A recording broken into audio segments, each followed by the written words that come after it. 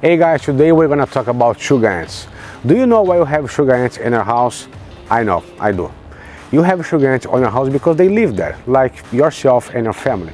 They live especially inside of the walls, dry walls, and if you have any kind of a crack, seal on the windows, or kind of an old rubber on the door, any kind of a thing that they might have the free access, and if you leave some crumbs of food at the countertop, boom, they're gonna snap and go right away.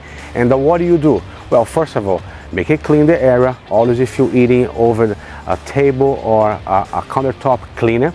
And then you have to identify those holes that you might have. Every house has a little crack here and there.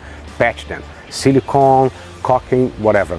And the most important, don't kill the ants right away. Sugar ants, they're going to point A to point B. Food source to their nest. So usually you can follow them, track them, and they're gonna show you their nest. And then it's bingo.